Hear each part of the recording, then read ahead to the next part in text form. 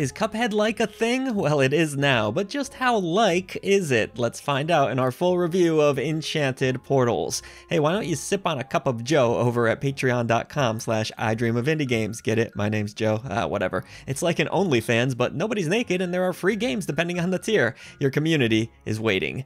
It's pretty hard to deny the inspiration behind Enchanted Portals. It's also pretty hard to believe Cuphead came out all the way back in 2017 now. The combination of 1930s cartoon visuals, smooth jazz, and intense difficulty captivated indie gaming fans. But just what was it about Cuphead that made it so engaging and appealing to a wide audience?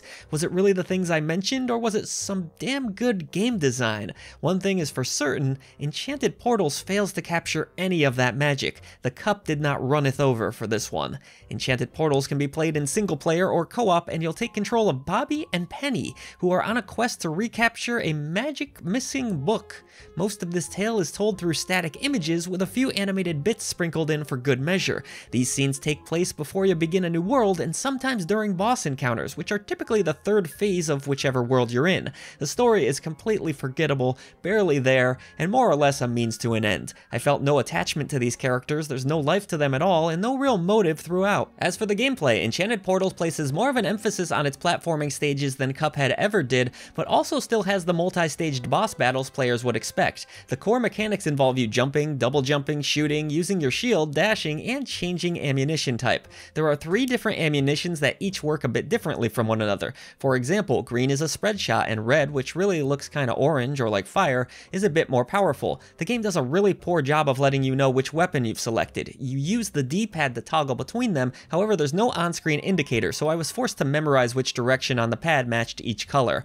Early on in the first world, enemies would appear with an aura around them that corresponded with the type of shot needed to eliminate them. A neat idea, but also a bit clunky in execution. I often had to stop in my tracks, shuffle through the weapons, and then select the right one and begin firing. It really slows the momentum. It feels like the game is trying to build up and ends up becoming rather tedious. I should also mention you can lock the trajectory of your shot, but you won't be able to move while doing so, and you also have a special that fills up which makes your shots more powerful for a limited amount of time. Most of these abilities felt pretty useless due to the game's horrendous level design, which felt uninspired and poorly planned out. There was no real pattern to any of these levels, as they just throw a barrage of random nonsense in your path and expect you to break your back trying to dodge it. Cuphead was great for its patterns that could be learned, practiced, and executed precisely. You felt like you were making progress towards a greater goal, which made your ultimate success feel all that much more rewarding. Here, I was on a hamster wheel, unable to learn from my mistakes because it never felt like I had anything to learn from. The level design feels like it loops on repeat at times, and other times it feels randomly generated with an endless barrage of zany enemies, baffling projectiles, and ridiculous hurdles. You do reach a 50% checkpoint eventually in levels, but I shouldn't even really call it a checkpoint, as if you die, it's back to the beginning. So what's the point? I guess so you can simmer in your own failure? Even weirder, the color concept gets abandoned entirely in later worlds, where cheap hits are plentiful and health is impossible to regain. The game has 3 difficulty levels, easy, normal, and insane, and the only real difference appears to be how bountiful health drops are. But unfortunately, even on easy, once you reach the 3rd world, which I'll be honest was the last one I could take, there are entire levels where there is no health to be collected at all. And they call that easy? I might as well have gone for insane at that point, because that's exactly how I felt trying to do the same thing over and over again despite my many failures.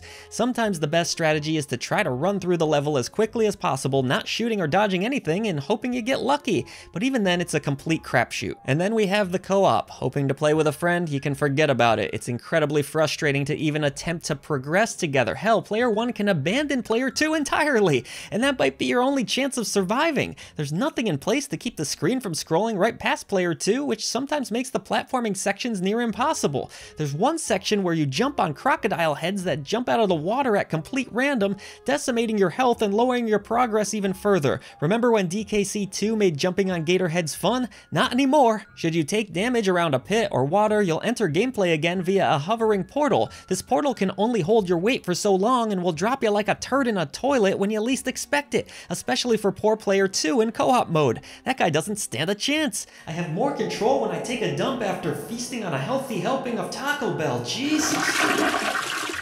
As bad as the platforming levels are, the boss encounters just aren't much better.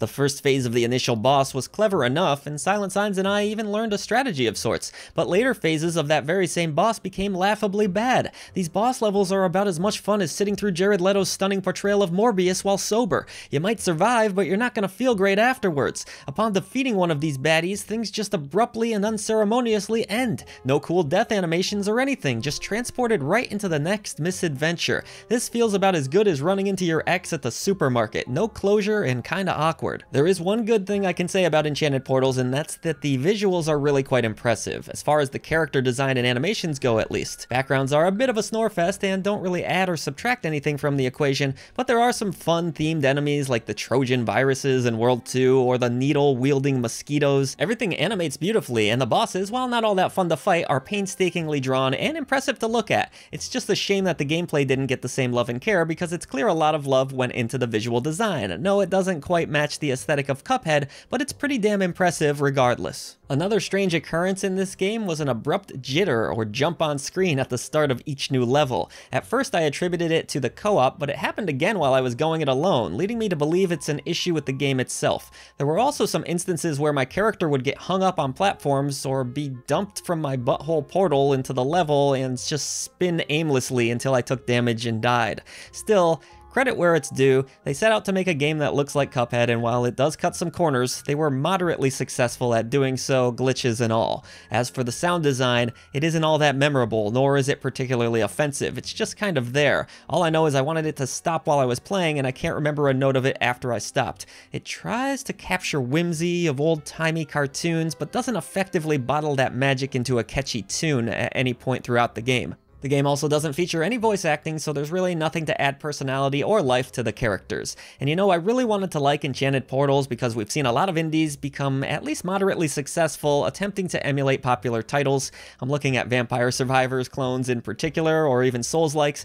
Sadly, I just don't have a lot of positives to say about my time with this game. Some of the concepts are there and the art is certainly impressive, but at the end of the day, these elements don't add up to a good video game. Poor game design, improperly planned out levels, and a lack of personality make it a forgettable experience. So it's with a heavy heart that I gotta reward this one the Indie Krampus. I'd love to see this developer take some of these concepts and artistic choices and pour them into a more fleshed out product. As it stands, I just can't recommend this title.